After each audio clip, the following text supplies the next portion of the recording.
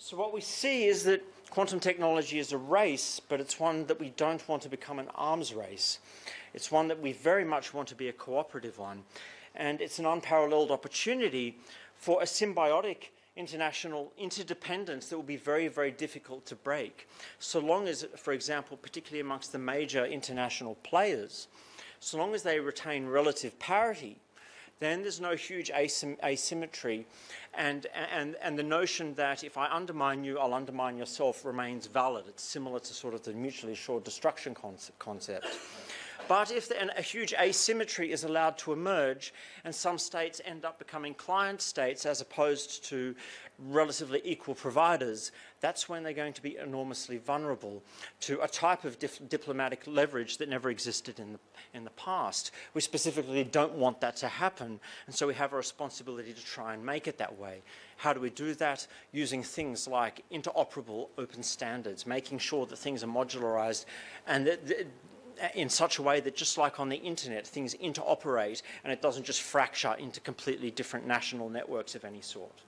But far more importantly, none of us can afford to abandon the principles that lead to that kind of openness and that kind of advancement, which is what led to the development of the internet in the first place.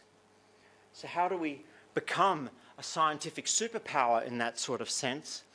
Well, the first thing is you need stability and reliability in investments. Just like in any investment climate, as a business operator will tell you, you can only retain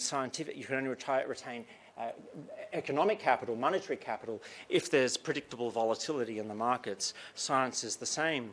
A major scientific superpower like this is at risk of losing scientists if there is no predictability in the scientific funding, and if it's volatile and the political circumstances make it uncertain. And so it's important that that doesn't get rejected. Major countries like this have the intellectual capital, have the labour force, have the infrastructure. My country, Australia, will inevitably be a client state. We don't have that kind of capacity. India certainly does have that capacity. The question is whether it has the political leadership to make it and to direct it in that sort of direction. Certainly the United States is already beginning to lose its scientific leadership status for the reasons that I've discussed on this slide. The rejection of rationalism and the embracement of what is not, in their case, ultranationalism. We don't want other major world powers to go down the same route. And in the Indian context, certainly much of this can be addressed in a far more eloquently expressed way than I can, and that is by this very fine document here. This very much captures all that's necessary for India to be guided in exactly the direction that is necessary to be a part of what I described, rather than an outlier and becoming a client state as opposed to a contributor. But as like any constitution like this, it's merely a piece of paper. It doesn't enforce itself. It's the same as applies in the United States. Instead, it's there as a basis to provide leaders to account, and so it's up to the people to do so. But right across the globe, certainly in the democratic world, we're failing to do so. We say at the beginning of all of these constitutions, we the people, but we fail to uphold it.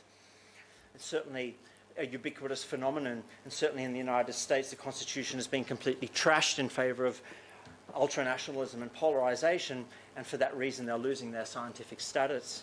We have to remember that governments can come and go, but scientific capital, intellectual capital, once it's gone, it's very hard to bring back. And in a constitution, even more so. Once that's gone, it never comes back.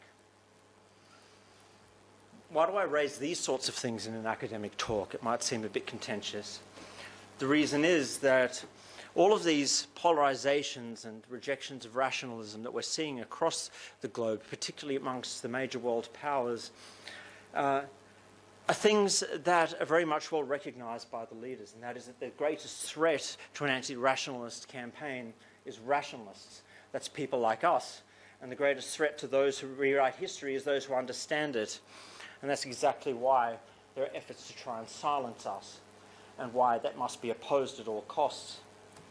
Certainly this happened only one generation ago. It happened in my parents' generation. There's this very famous poem written after the wake of the Holocaust.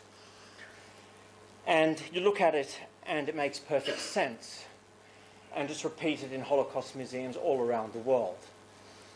the question is that we can very clearly see the warning signs happening all around the world, all over again, and yet everybody is failing to take action. But it's precisely that phenomena that's going to prevent any of the things that I've discussed in the first scientific part of this talk from actually taking place, and it has to be overcome. That poem was written in relation to the cowardice of German intellectuals. Well, we're all intellectuals here, so let us not be the cowards. Richard Feynman very famously said, if you think you understand quantum physics, you don't understand quantum physics. I would rather say to most people of the free world, if you think you understand history, you don't understand history. And for that reason, people should study history, because otherwise, all of the things I've said in the first half of the talk are not science, but science fiction. Thank you.